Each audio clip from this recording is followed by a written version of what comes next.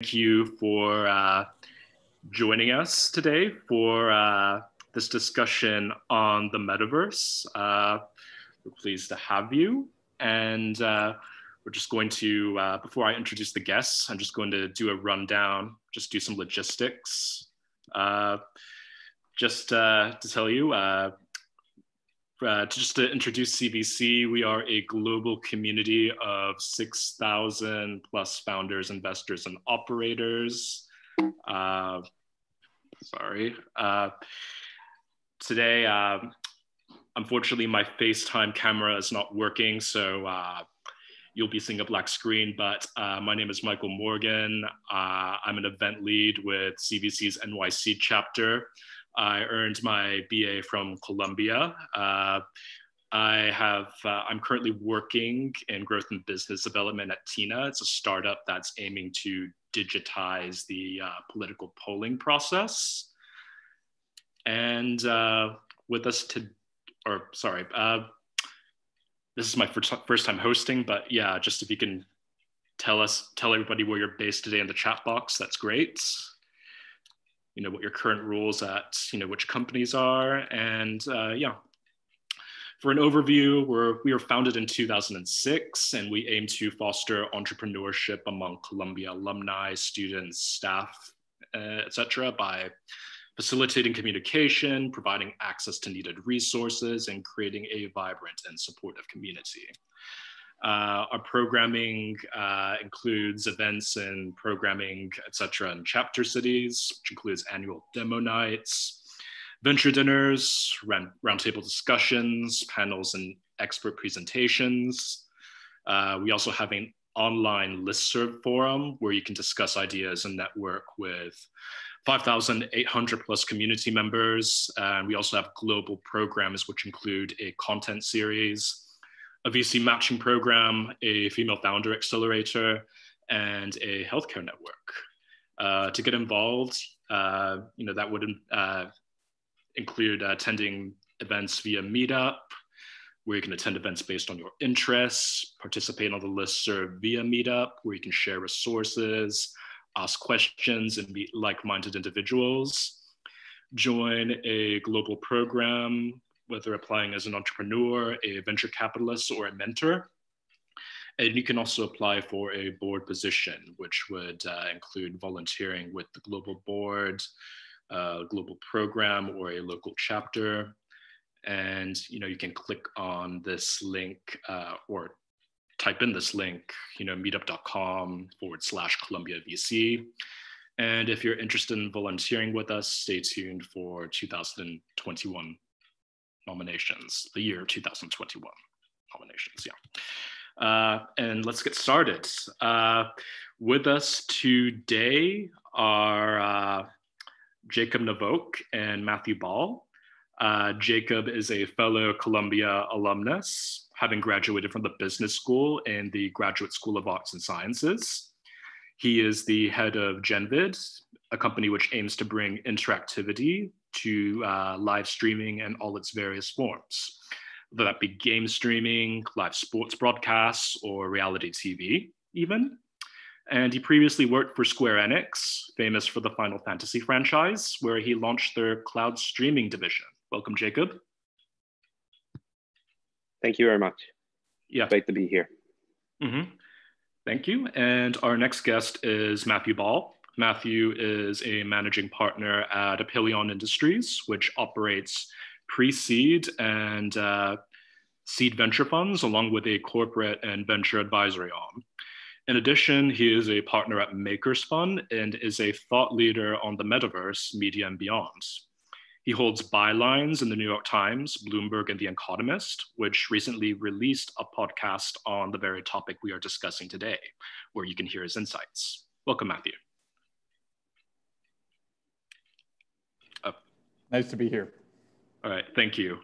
To get started, the takeaways that you, the audience, will learn about in today's talk is, that we'll be able to give you a more clear idea of what exactly a metaverse is, why you should be paying attention to it in the first place, who the main players are in terms of its development, and hopefully you'll leave with ways and ideas for how to contribute to its development. Firstly, for the both of you, how would you define the metaverse? What core attributes would there be? Should I start, or do you want to begin, Matt? Jacob, go ahead. So I think of the metaverse as the next iteration of the internet, which is to say, if you look at the internet as it is today, it was effectively designed for non-real-time asynchronous communication. There is a web page that goes up, you pull from that web page, you read that information, and then you may post to it. However, we've taken that framework of internet that has existed up until now and applied it to this Zoom call that we're doing right now, to real-time video games. And we've effectively molded something that wasn't intended to be massive, real-time, synchronous into what we want it to be. But the network, the code, the underlying way in which the internet was built wasn't designed for that. And so the metaverse is going to be a version of the internet that evolves from the current one, where effectively video game-like experiences can happen seamlessly, synchronously, and at scale. And at first blush, this doesn't make a whole lick of sense, but I hope over the course of this hour, it will start to make a lot more sense to people. I think Jacob brings up some important points, and taking a look at the core infrastructure level challenges and the ways in which the infrastructure has evolved to date is actually really important in answering that. So when Jacob's talking about the idea of synchronicity or persistence, it's important to understand what that would mean for the metaverse, right? If we think about virtual existence, that we can all go into a space, that we can live online, we can see the people that we want, those sort of unlocks or enablements are critical, right? When we take a look at today's virtual experiences, there are only a few people who can ever participate in a shared or common space or simulation together. Most of those simulations have defined starts and ends. They reset. Of course, when we take a look at the real world, when you invest in infrastructure, in geography, in building a business, in producing an experience, they don't start and reset and pause, they endure, right? We don't pause the fourth dimension. And so one of the key problems to building a virtual existence or metaverse is that the internet was designed for those reset points. Because it was designed for one-way file transfers or a packet or a message, it was not designed for there to be unending continuity in the transference of a discrete file, a single packet, a one-word message, thanks. It was not designed for a never-ending, simultaneously synchronous experience that everyone participates in.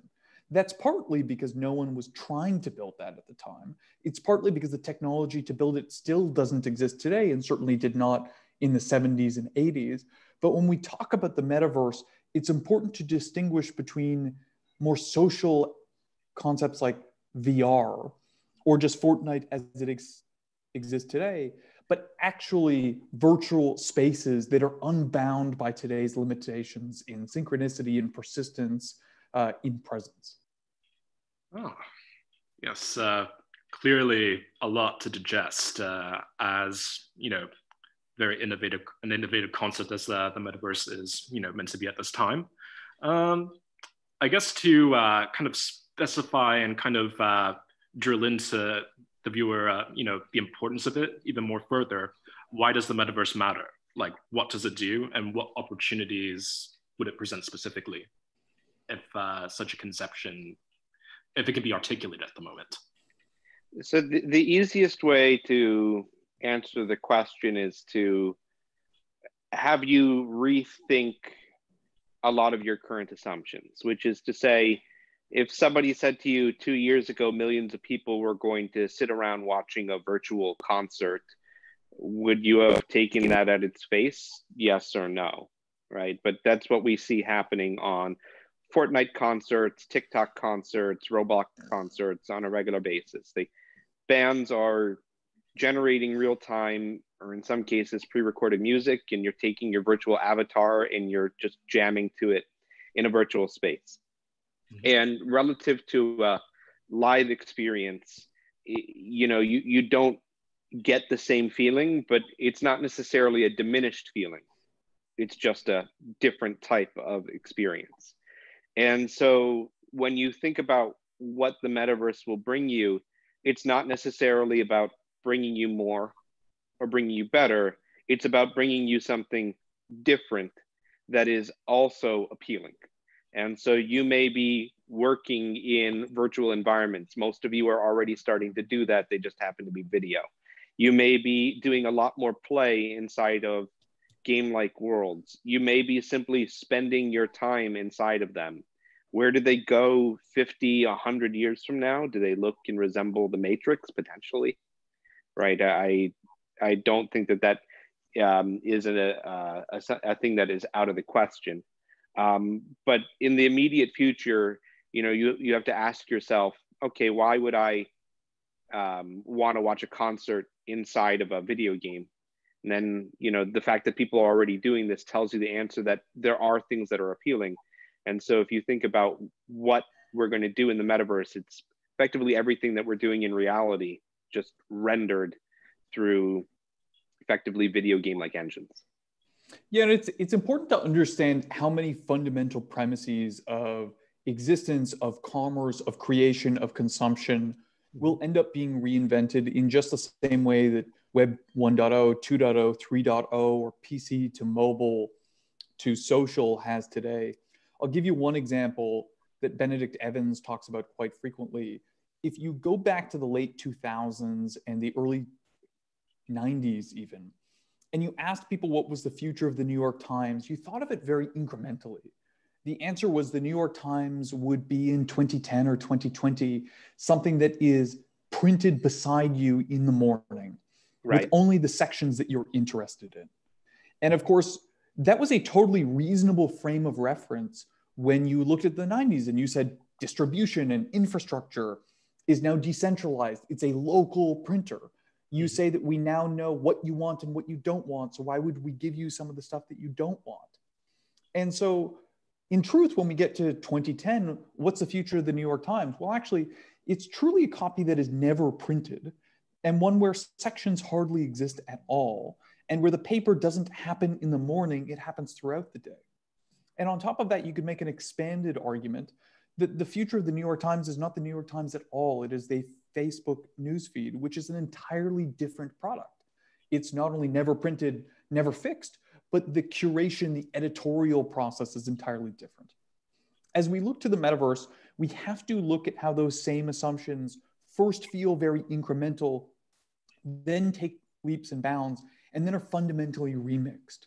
And so if we take a look at commerce today, most banking today is digitized, right? You don't have specific sums of money. You haven't in banks for quite some time. But for the most part, our digital information is stored, or our financial information is stored digitally so that it can be used physically to purchase a car, to purchase a house, to purchase groceries. What happens when all of a sudden your digital wealth is being used for only digital goods? You might have the linear answer, which is to say, well, it's still money, it's still stored in the cloud, it's still bits and bytes. And so what would be different? We don't know. The answer might be how we store value is entirely different. Another good way to think about this is labor.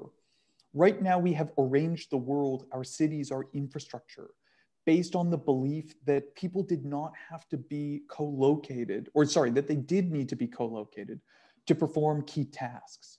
And so right now, we are starting to get to the beginning of remote work through digital video platforms that Jacob and I can be collaborating on his mission while I'm in Toronto and he's in New York, and Genvid is incredibly distributed globally. But we're going to get to start to the point where you can actually provide labor that requires presence when you're remote. So think about Las Vegas. In Las Vegas, Zoom doesn't solve for a dealer who lives in Ohio. The dealer still has to be at the table. The person who is doing a tour through a museum exhibit has to live by the museum. There's no Zoom substitute. But once you start to get into the metaverse and the roles of labor start to become virtualized, then all of a sudden you can say, guess what? The Las Vegas virtual casino is staffed by a Tunisian. That a school teacher in Germany ends up providing an immersive experience that's delivered to kids in Akron. And so these are some of the important ways in which we understand that in some regard, the shift to remote work and digital video and Zoom conferences is a very, very early stage. And we know that that's going to transform labor. What's going to be fascinating is what happens when you have the metaverse, when you hire someone to build you virtual space. Perfect. Yeah, thank you for providing more details and context on that. One thing that really stood out in your answer, Jacob, was the relevance of game engines, especially with live concerts, particularly in the context of the recent Travis Scott show on over Fortnite. That kind of branches into, I guess the importance of the gaming industry and driving the metaverse thus far. I know you two both are very bullish on it as a key player in the metaverse's development. Jacob, given that you also worked at Square Enix for a good amount of time, could you both elaborate on why gaming plays such a huge role? Sure. So the background I have on Zoom right now is Final Fantasy VII background. When I was at business school, I was debating between going back into finance or joining Square Enix, which is one of the biggest video game publishers in the world, based in Japan, do Space Invaders and Tomb Raider, Final Fantasy, Dragon Quest, and all those titles. And I ended up choosing to go into video games, which was quite unusual for MBAs at the time. I had a very unique and interesting experience learning about how the industry operates, because it has been primarily oriented around real-time core entertainment for the bulk of its existence, immersive entertainment.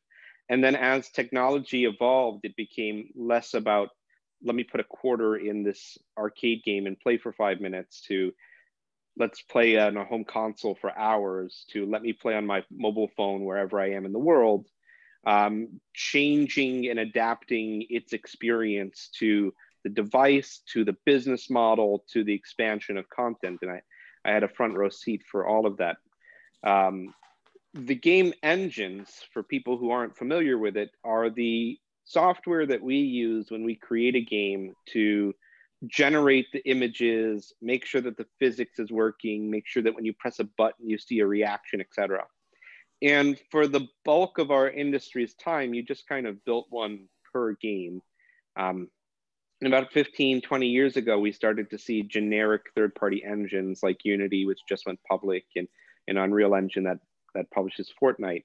And the more that the engines became generic and not tied to a single game, the more that they were able to have surface area that touched things next to it. So now you have television shows like The Mandalorian that are powered by it. Now you have concerts that are generated in it. Now you have cars where you're planning the car. And Matt recently shared something on Twitter where you're even looking at your real-time dashboard powered inside of a game engine. Because what is it doing?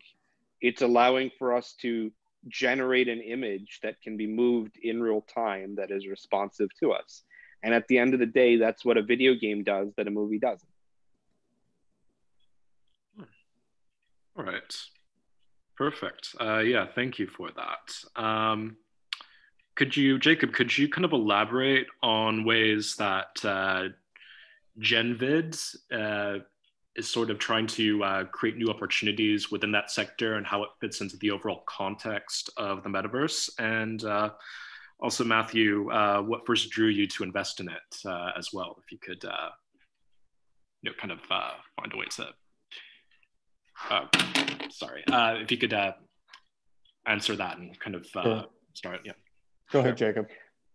Okay, so when I was starting at Square Enix, I had a very unique experience because we were at the onset of cloud gaming, which a lot of people are talking about these days. We had the first major cloud gaming companies, one was called OnLive, another one was called Gaigai, come and present what it was that they were working on. And my boss, who was the CEO of the group, asked me to go and lead the company's charge into this new realm of real-time streaming of games. Again, this was 11 years ago. And the more that I looked and I studied it, the more that I realized the opportunity inside of streaming a game like Netflix wasn't to just have more catalog. It was to have the ability to create game product that couldn't be done except for the fact that it was streaming. What was unique about it? And this is really important in the history of our industry. When you had an arcade machine that fed quarters and couldn't save your state, you had one type of gameplay, Tetris like, experiences. So Pac-Man or Galaga. When you moved to home console and you had a battery on your cartridge, you could have long form RPGs like a Final Fantasy or a platform type experience like Super Mario.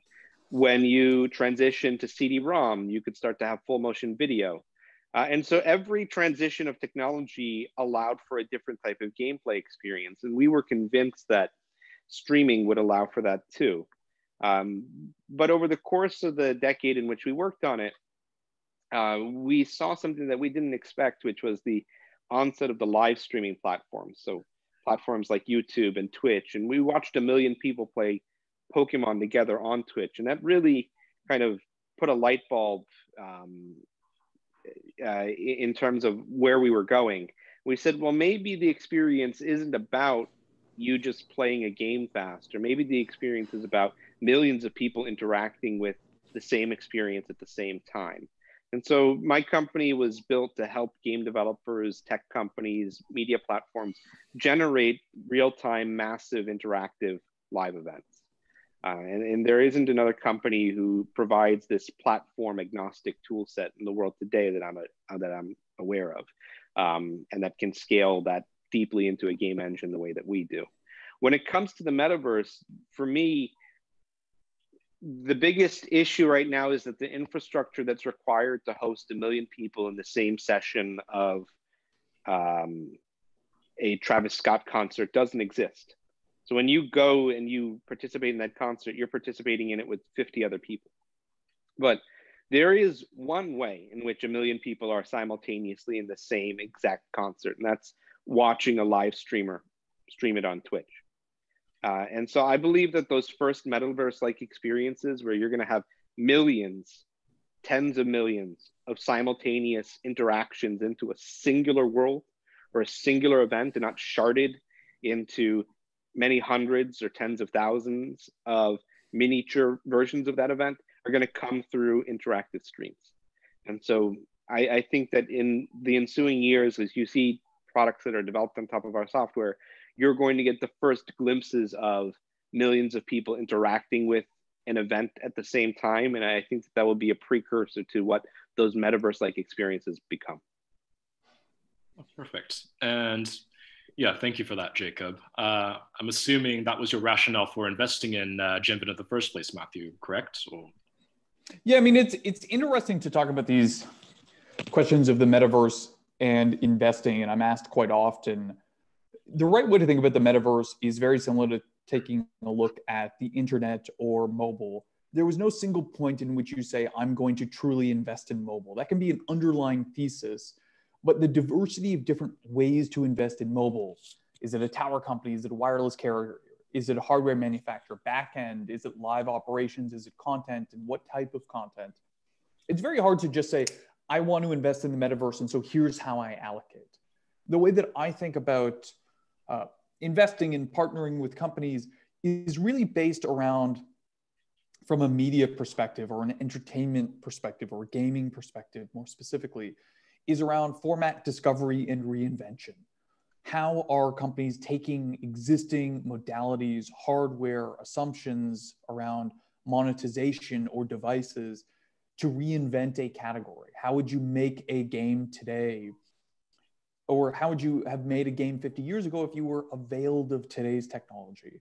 And so what's inspiring to me about Genvid is how many of those assumptions they're playing with on the technology side, on the creative side, on the publishing side. and what that can actually bring to market.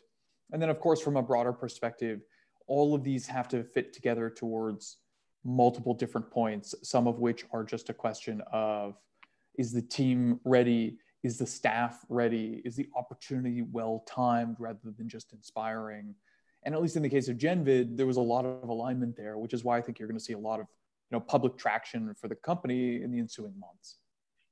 Right, there was a question from a panelist that I want to respond to now because I think it's relevant now rather than later.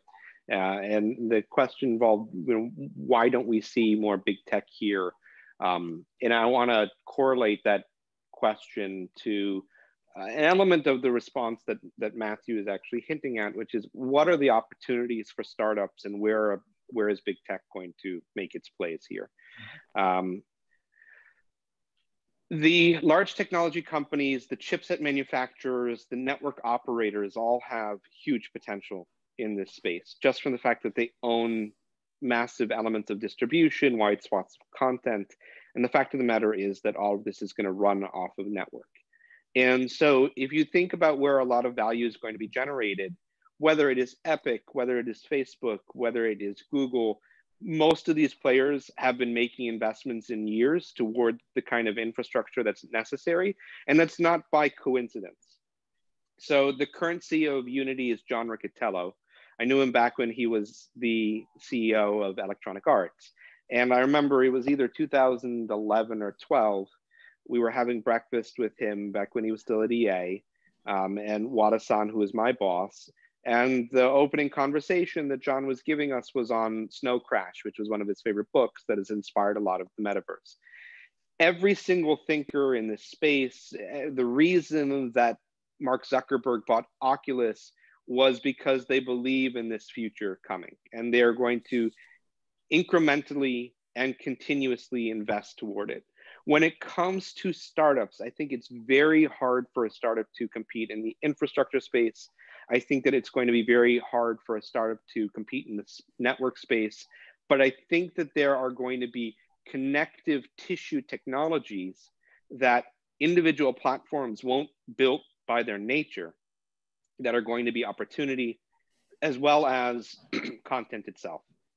And so I think that those tend to be some of the most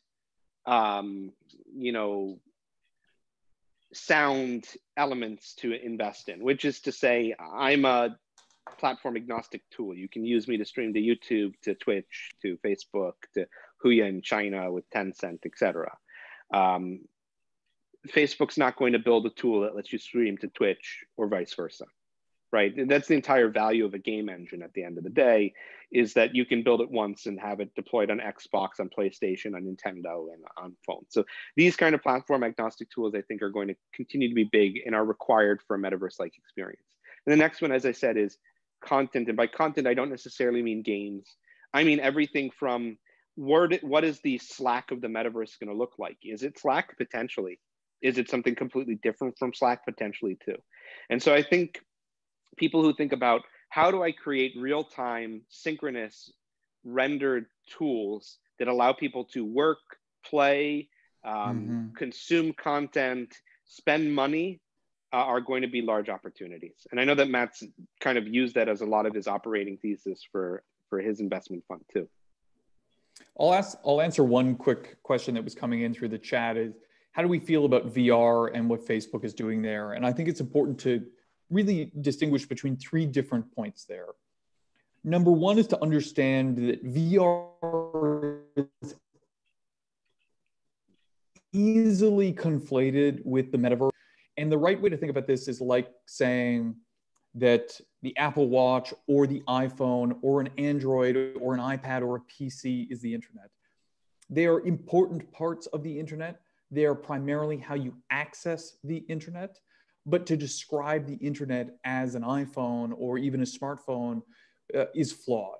You are conflating many, many, many things and then capturing them as just an access endpoint. And so we can take a look at VR being an important way, likely, of accessing. It will be perhaps the most immersive way of accessing the metaverse, but it is not going to be the primary way. It is not going to be the only way. When we talk about VR more specifically, I would attribute something to Philip Rosdale, one of the founders of Second Life. And he used to be a very big believer in VR. And he said something really interesting to me, which was that it was misunderstood, or at least underestimated, how high the MVP threshold, or minimum viable product, was for VR, not because of how difficult it was to get a smartphone with a good enough resolution or low enough cost, or the battery support to sustain an experience, but that the cost of removing someone's sight, often two senses, including audio, is an extraordinarily high burden to overcome with content. Think about right now, we're on Zoom or you're playing a video game. You can see if your home's on fire. You can see if your dog's getting into trouble. You can see if your family needs you or your daughter is crying. Asking people to remove themselves from a real world and just be in the virtual world is a really high barrier. And so I think there's a good reason why many people have struggled to move on to VR that goes beyond just the cost of the device and the relative performance gap of high quality VR versus the best of what you can get on just a standard gaming experience. Lastly, you're asking about Facebook. Facebook is clearly making some headway with VR and Horizon, but I think it ultimately comes down to this chicken and egg problem. The metaverse is being pioneered by Epic and by Fortnite, and yet they could not have done that if that weren't already a place that everyone wanted to go. And that's a reflection of both the quality of the content and the experience, but also the fact that it was so ubiquitously distributed, right? You can access the Fortnite metaverse, so to speak, from almost any device. And so the challenge for what Facebook is doing here is there isn't really a reason to go into Horizon. There really isn't a compelling reason to go socialize in VR. And then, of course, the percentage of the world that can get into VR is very modest. And then if you take a look at the broader ambitions of any metaverse aspirant platform, it's about bringing technologies together.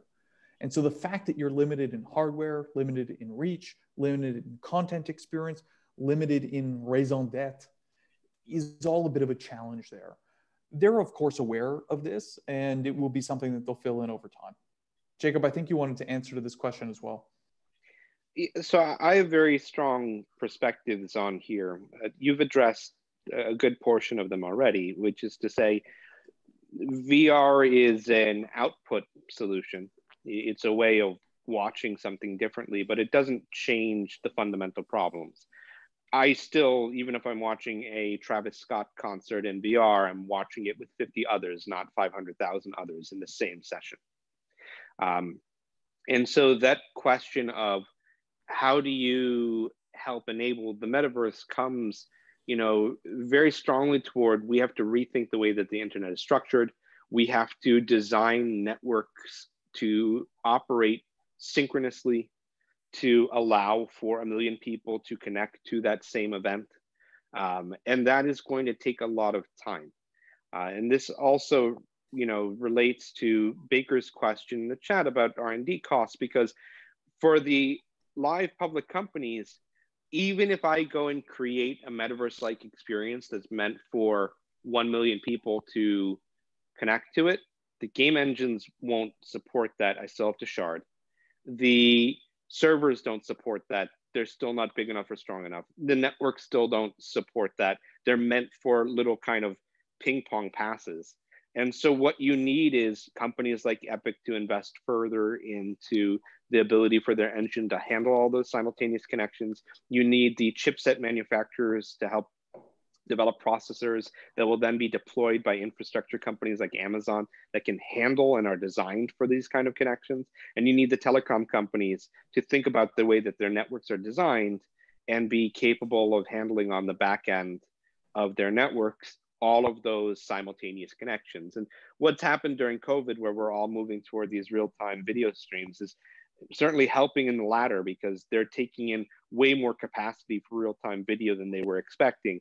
And there's not, that many steps further from needing to do real-time video than needing to have, many people connect to it. But there's a reason that Zoom, Google Meet, et cetera, has a limit in the number of people who can simultaneous talk, right? Because that network of real-time connections just doesn't scale very well yet. but they're all working on it. And now that there is a business case to be done, right, which hadn't been there before, they will incrementally invest over the course of the next decade to get us to a place where we are better positioned for those metaverse-like experiences that I'm imagining. There's one other, subset of this discussion that I think is relevant, which is I think people have a misunderstanding sometimes about what the metaverse is. They look at Fortnite and they think that's a metaverse, or they look at Roblox and they think that's a metaverse. There is no a metaverse. That's like saying YouTube is an internet and that Google is an internet. The metaverse is a network structure.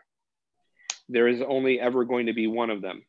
The experiences that Fortnite is enabling, the experiences that Roblox is enabling, are metaverse-like experiences that sit on top of our current infrastructure. And it's kind of like, if you remember, old iPhones that were connected to 3G, you could download a photo slowly, but there was no way you were going to have a real-time Zoom call or have a FaceTime call or watch Netflix video on them up until the network improved, right? It is thanks to improvements in bandwidth, latency, and other hard problems that need to be solved that we have the experiences that we have today. And eventually where it goes are crazy things like holodecks, but again, 50 years from now. All right, yeah, thank you for that. Yeah, I know that we're a bit short for time, so I'm going to try and just, kind of propel the conversation a bit more forward.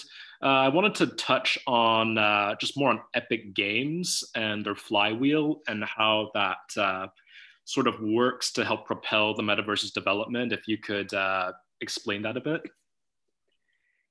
Yeah, it's very interesting because a lot of what we're able to discuss right now is because Fortnite was so successful. Without Fortnite's success, Epic wouldn't have the cash to further invest into its engine. And the engine businesses, and I come from building middleware, right, are not the biggest money-making businesses in the space.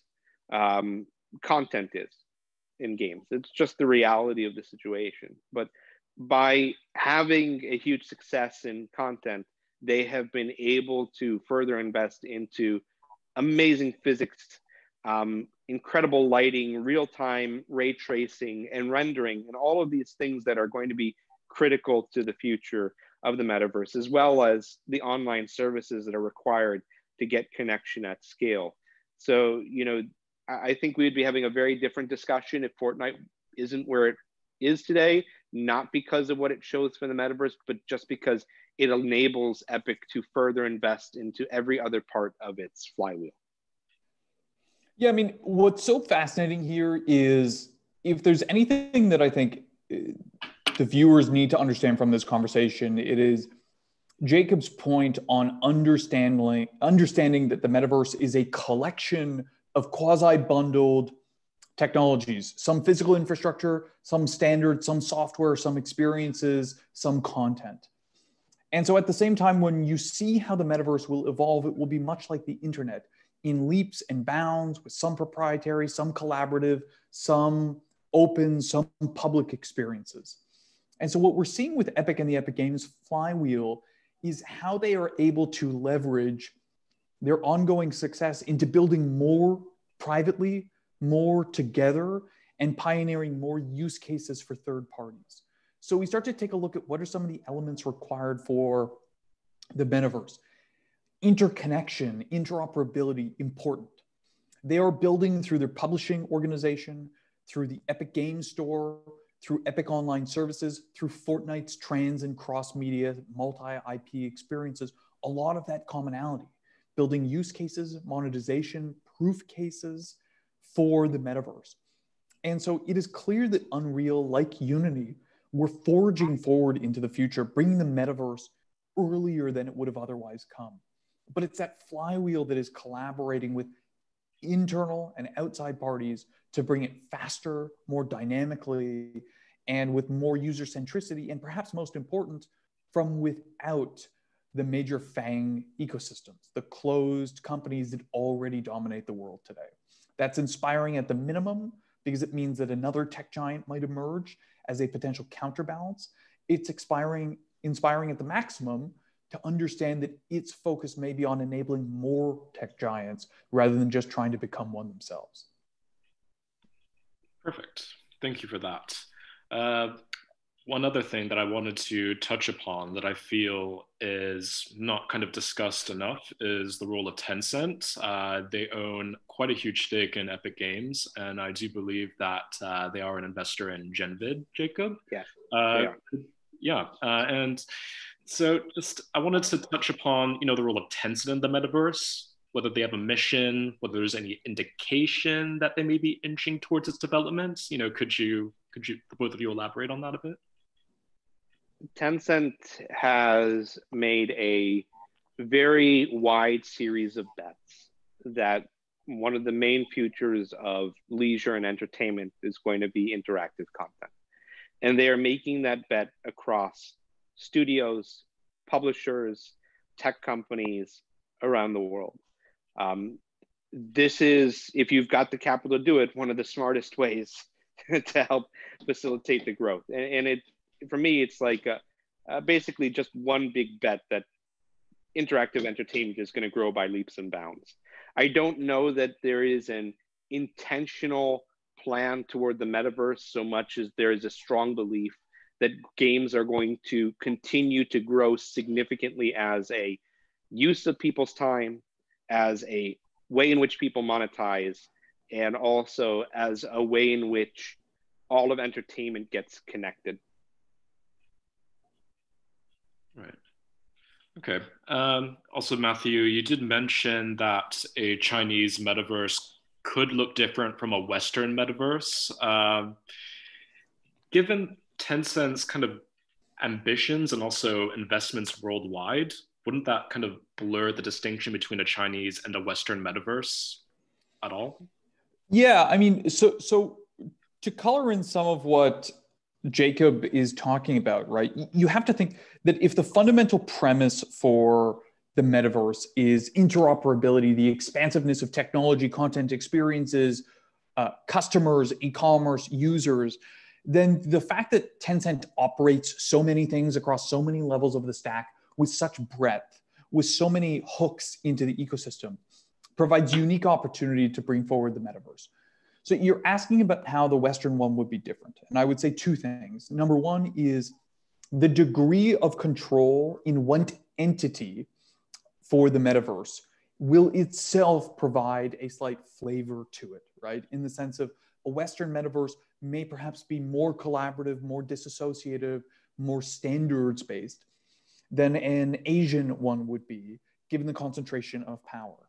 But separately, we should take a look at this from the fact that the Chinese web is already very different from the Western web.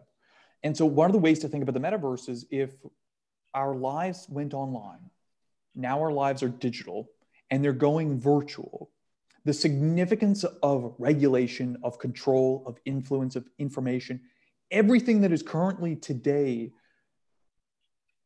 governed by internet rules, not literal laws, but how we behave and what the dynamics, social and otherwise are. Those will become intensified in the metaverse era. And therefore, the strength of the Chinese web, the importance of regulatory controls there will be intensified even farther. The importance for the CCP to monitor activities will go up. And so that will drive an even bigger division between the Western and Eastern web than we've seen today.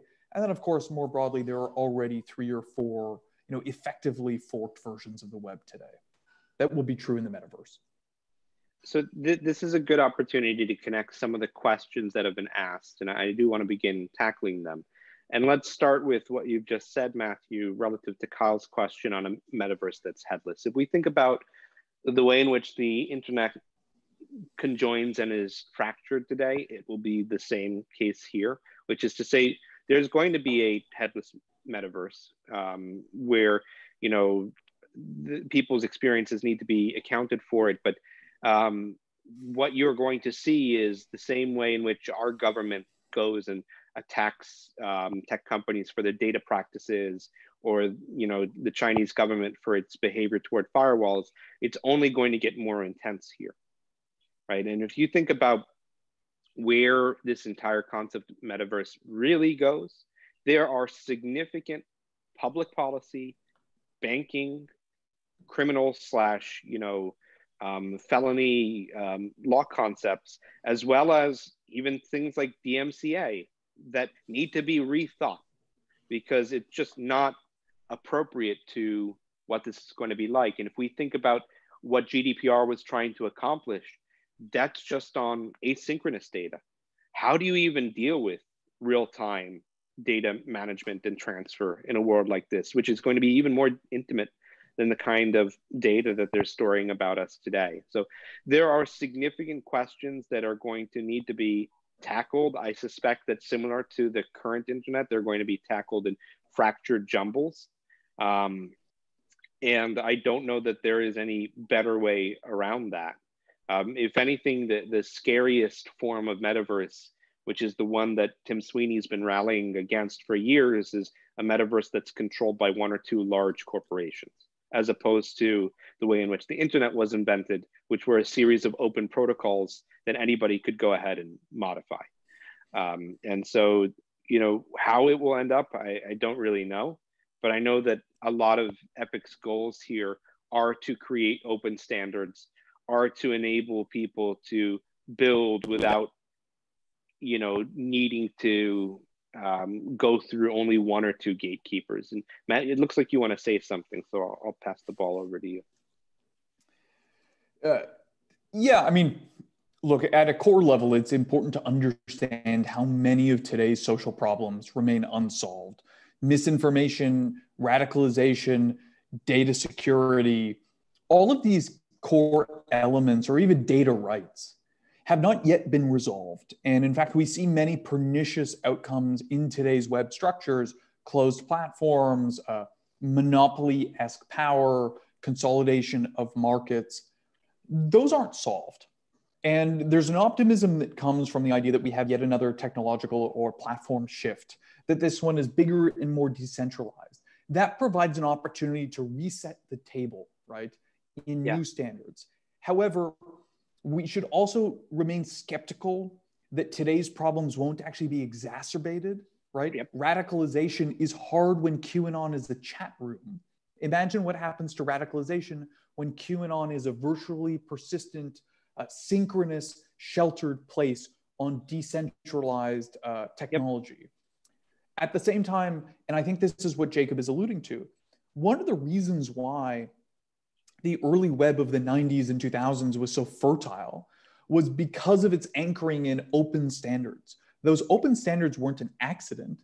It's because the internet itself came from public research universities, nonprofits, and governments that were not designing the web for commercial purposes. Think about the mere fact that we think of the internet today being overloaded with advertisements, and yet when the web was designed, no one was trying to create a digital e-commerce or digital advertising platform.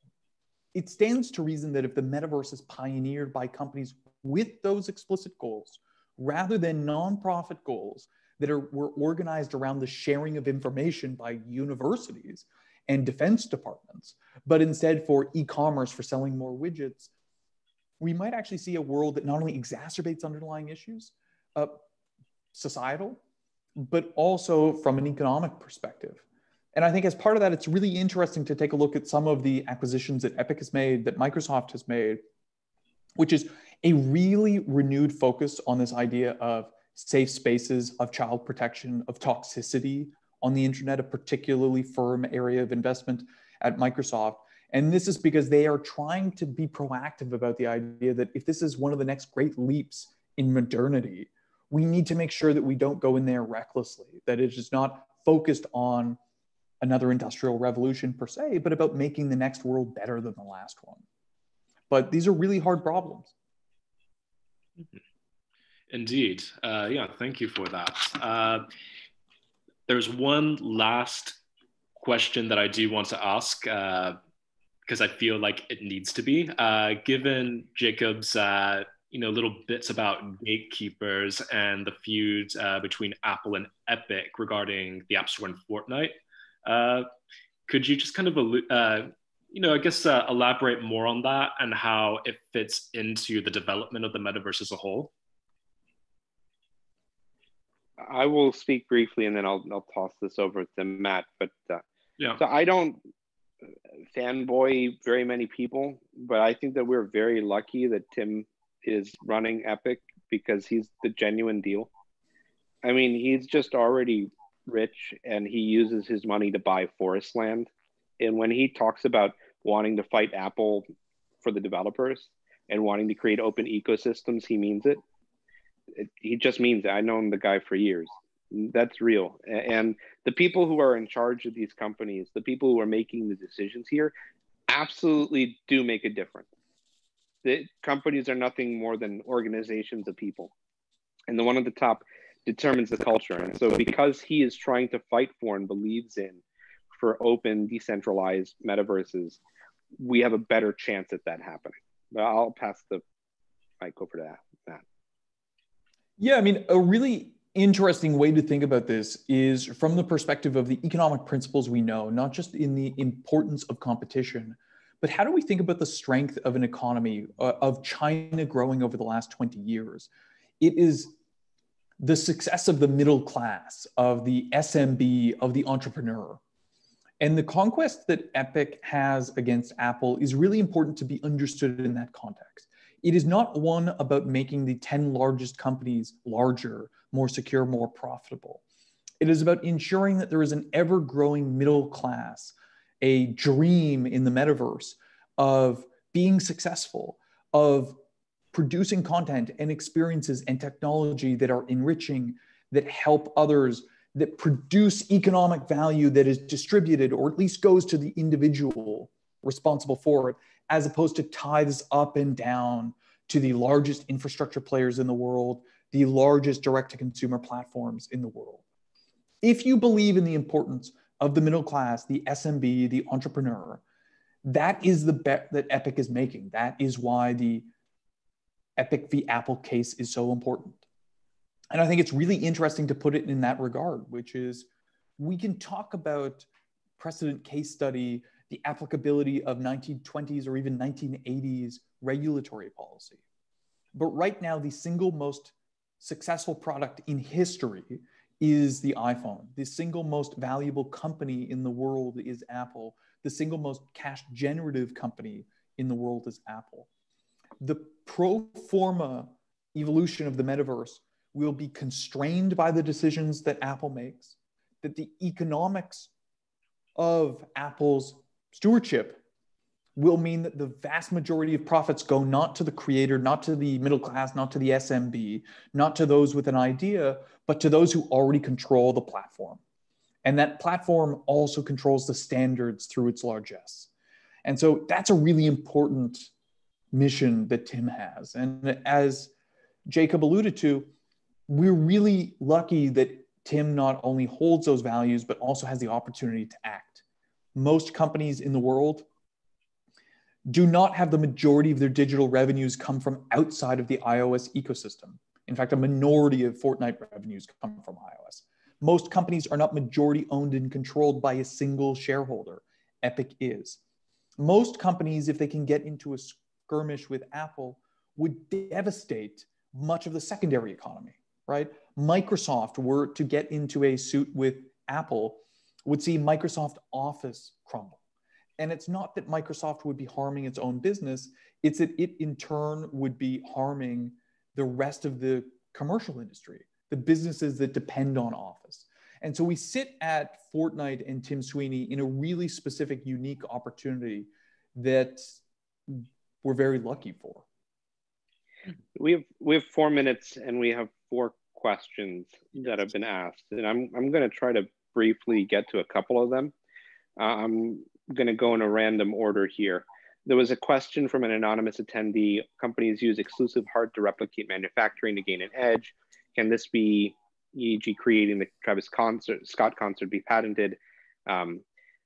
Generally in the internet industry, it's not hard to replicate manufacturing. It's data and network effects that create sustainable barriers to entry for companies. When it comes to the creation of metaverse-like events like Travis Scott, the underlying tools to do so are things like the game engine, right? And so those have been built over the last 15 years. Patents don't really make a difference here. It's just becoming a standard. I can go and patent a lot of things, but if I can't get developers to use my software, it doesn't matter anymore. And so, you know, when you think about what's going to help enable a lot of those experiences, it comes back to the game engine, which is why it was a critical point of the topic before. Another question here that was asked: what guideposts, technologically, culturally, will tell us that the metaverse is on the cusp of entering escape velocity? It's a great question, because I don't know what this end metaverse is actually going to look like. All I can say is look at more and more forms of entertainment that weren't video games occurring inside of a game engine, whether that is reality TV shows, whether that is stuff like virtual concerts, and at some point in the near future, versions of Slack. Right? That'll tell you where incremental progress is coming from.